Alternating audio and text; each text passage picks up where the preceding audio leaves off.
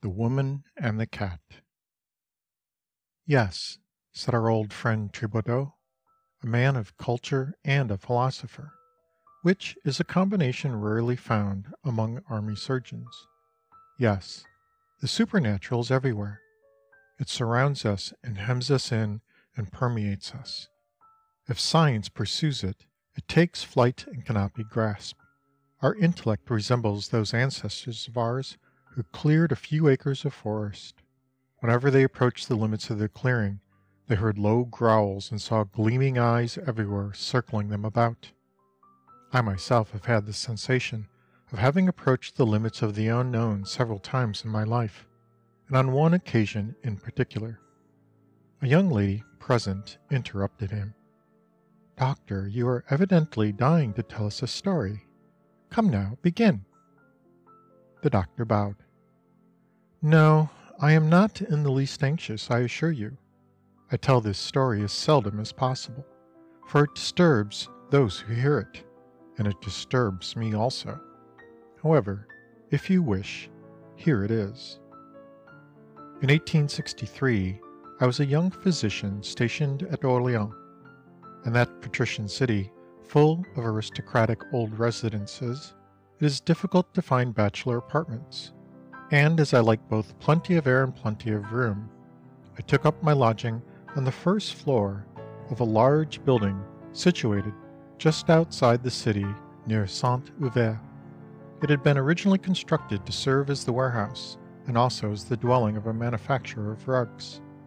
In course of time the manufacture had failed, and this big barrack that he had built, falling out of repair through lack of tenants, had been sold for a song with all its furnishings. The purchaser hoped to make a future profit out of his purchase, for the city was growing in that direction, and, as a matter of fact, I believe that at the present time the house is included within the city limits. When I took up my quarters there, however, the mansion stood alone on the verge of the open country, at the end of a straggling street, in which a few stray houses produced at dusk the impression of a jaw from which most of the teeth have fallen out. I leased one half of the first floor, an apartment of 4 rooms. For my bedroom and my study, I took the 2 that had fronted on the street. In the 3rd room, I set up some shelves for my wardrobe, and the other room I left empty. This made a very comfortable lodging for me, and I had, for a sort of promenade, a broad balcony that ran along the entire front of the building, or rather, one half of the balcony, since it was divided into 2 parts. Please note this carefully, by a fan of ironwork, over which, however, one could easily climb. I had been living there for about 2 months when, one night in July, on returning to my rooms, I saw with a good deal of surprise a light shining through the windows of the other apartment on the same floor, which I had supposed to be uninhabited. The effect of this light was extraordinary. It lit up with a pale yet perfectly distinct reflection parts of the balcony, the street below, and a bit of the neighboring fields. I thought to myself, "Aha! I have a neighbor." The idea indeed was not altogether agreeable, for I had been rather proud of my exclusive proprietorship. On reaching my bedroom, I passed noiselessly out upon the balcony, but already the light had been extinguished. So I went back into my room and sat down to read for an hour or 2.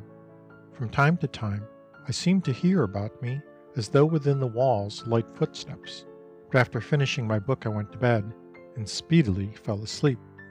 About midnight I suddenly awoke with a curious feeling that something was standing beside me. I raised myself in bed, lit a candle, and this is what I saw. In the middle of the room stood an immense cat, gazing upon me with phosphorescent eyes, and with its back slightly arched. It was a magnificent Angora, with long fur and a fluffy tail, and of remarkable color, exactly like that of the yellow silk that one sees in cocoons, so that, as the light gleamed upon its coat, the animal seemed to be made of gold. It slowly moved toward me on its velvety paws, softly rubbing its sinuous body against my legs. I leaned over to stroke it, and it permitted my caress, purring and finally leaping upon my knees. I noticed then that it was a female cat, quite young, and that she seemed disposed to permit me to pet her as long as ever I would. Finally, however, I put her down upon the floor and tried to induce her to leave the room, but she leaped away from me and hid herself somewhere among the furniture, though as soon as I had blown out my candle, she jumped upon my bed. Being sleepy, however, I didn't molest her, but dropped off into a doze, and the next morning when I awoke in broad daylight, I could find no sign of the animal at all. Truly, the human brain is a very delicate instrument, and one that is easily thrown out of gear. Before I proceed, just sum up for yourselves the facts that I have mentioned. A light seen and presently extinguished in an apartment supposed to be uninhabited, and a cat of remarkable color, which appeared and disappeared in a way that was slightly mysterious. Now, there isn't anything very strange about that, is there? Very well. Imagine now that these unimportant facts are repeated day after day and under the same conditions throughout a whole week, and then, believe me, they become of importance enough to impress the mind of a man who is living all alone, and to produce in him a slight disquietude, such as I spoke of in commencing my story, and such as is always caused when one approaches the sphere of the unknown. The human mind is so formed that it always unconsciously applies the principle of the causa sufficiens. For every series of facts that are identical, it demands a cause, a law, and a vague dismay seizes upon it when it is unable to guess this cause and to trace out this law. I am no coward, but I have often studied the manifestation of fear in others from its most puerile form in children up to its most tragic phase in madmen. I know that it is fed and nourished by uncertainties, although when one actually sets himself to investigate the cause, this fear is often transformed into simple curiosity. I made up my mind, therefore, to ferret out the truth.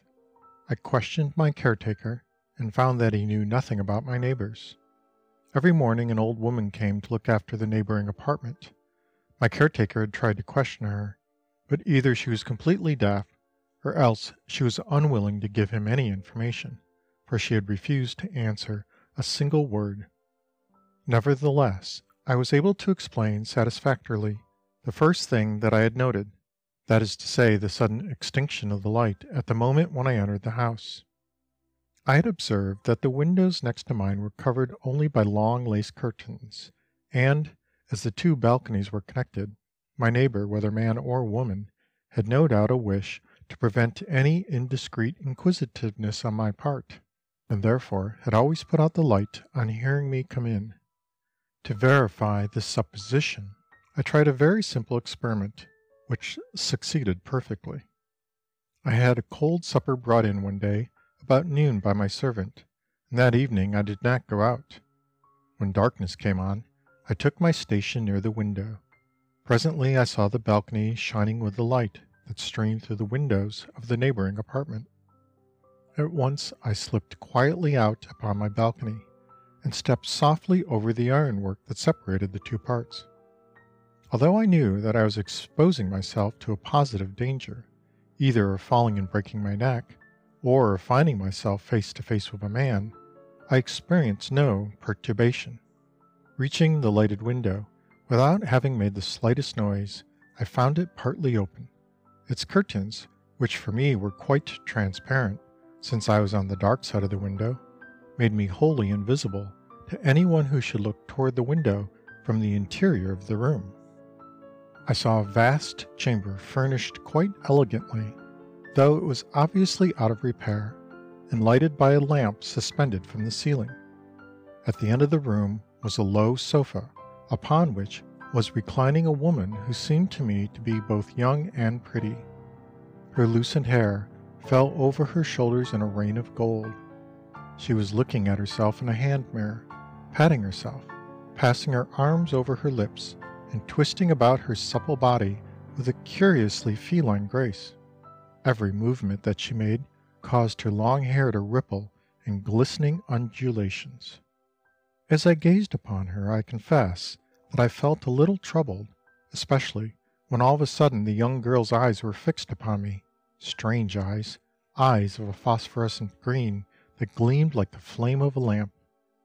I was sure that I was invisible, being on the dark side of a curtained window. That was simple enough, yet, nevertheless, I felt that I was seen. The girl, in fact, uttered a cry, and then turned and buried her face in the sofa pillows. I raised the window, rushed into the room toward the sofa, and leaned over the face that she was hiding. As I did so, being really very remorseful, I began to excuse and to accuse myself, calling myself all sorts of names and begging pardon for my indiscretion. I said that I deserved to be driven from her presence, but begged not to be sent away without at least a word of pardon. For a long time I pleaded thus without success, but at last she slowly turned, and I saw that her fair young face was stirred with just the faintest suggestion of a smile. When she caught a glimpse of me, she murmured something of which I did not then quite get the meaning. "It is you," she cried out. "It is you."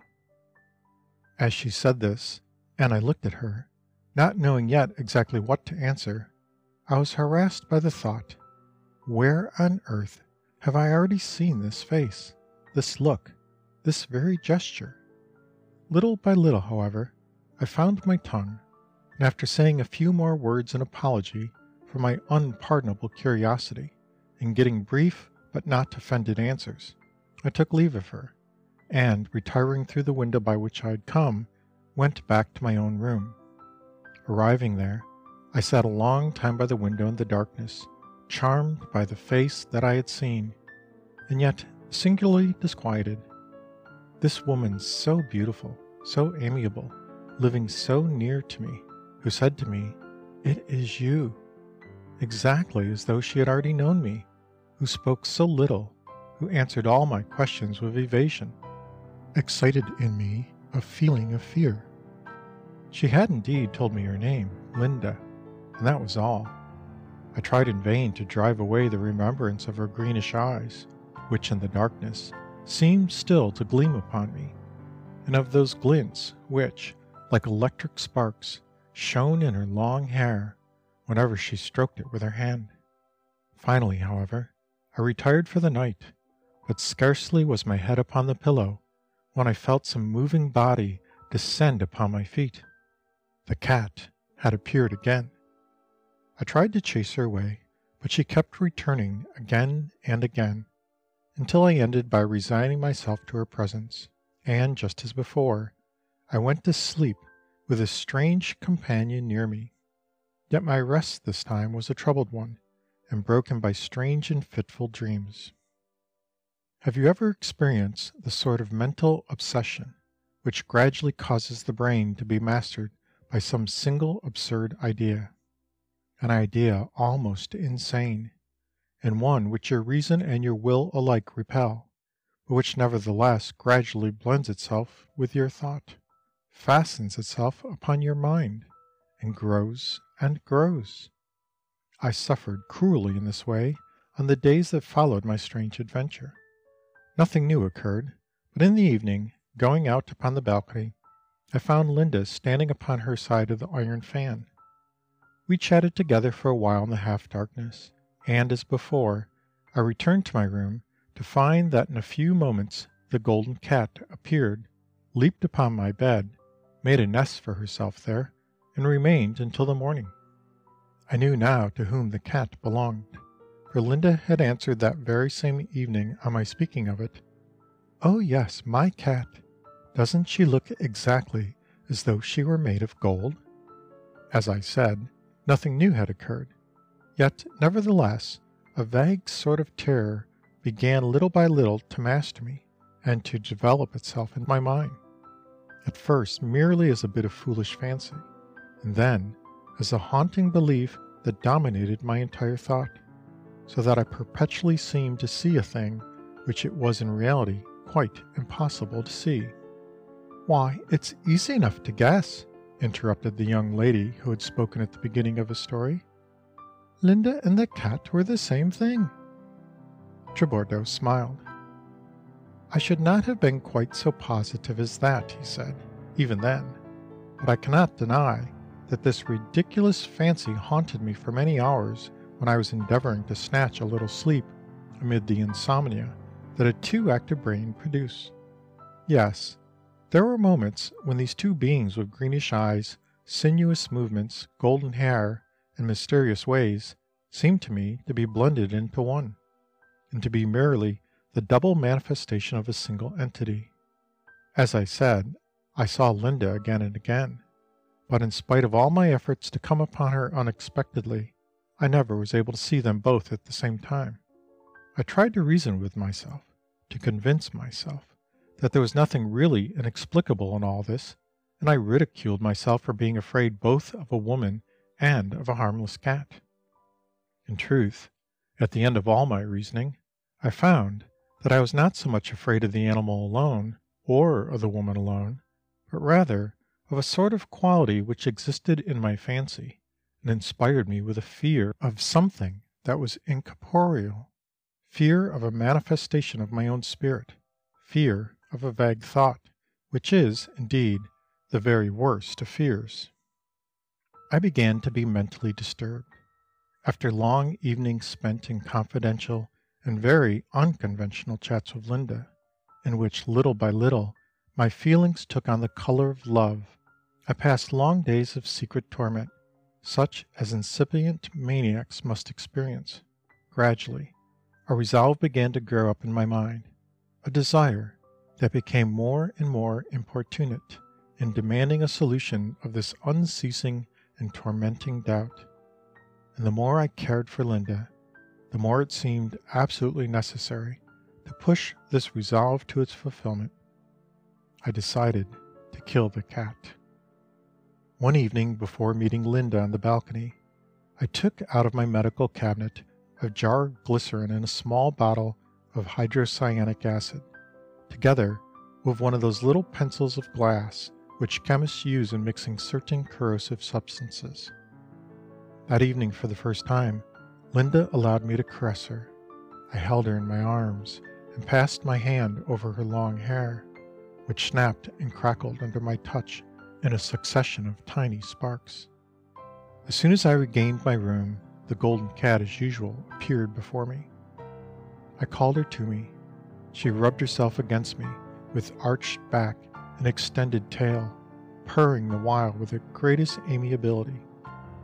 I took the glass pencil in my hand, moistened the point in the glycerin, and held it out to the animal, which licked it with her long red tongue. I did this 3 or 4 times, but the next time I dipped the pencil in the acid. The cat unhesitatingly touched it with her tongue. In an instant she became rigid, and a moment after, a frightful tetanic convulsion caused her to leap thrice into the air, and then to fall upon the floor with a dreadful cry, a cry that was truly human. She was dead.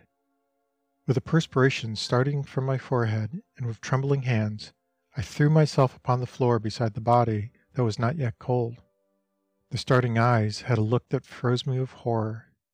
The blackened tongue was thrust out between the teeth. The limbs exhibited the most remarkable contortions. I mustered all my courage with a violent effort of will, took the animal by the paws, and left the house. Hurrying down the silent street, I proceeded to the quays along the banks of the Loire, and, on reaching them, threw my burden into the river. Until daylight I roamed around the city, just where I know not, and not until the sky began to grow pale and then to be flushed with light did I at last have the courage to return home. As I laid my hand upon the door, I shivered. I had a dread of finding there, still living, as in the celebrated tale of Poe, the animal that I had so lately put to death. But no, my room was empty. I fell half fainting upon my bed, and for the first time I slept, with a perfect sense of being all alone, a sleep like that of a beast or of an assassin, until evening came. Someone here interrupted, breaking in upon the profound silence in which we had been listening. I can guess the end.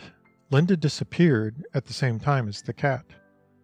You see perfectly well, replied Tribordeaux.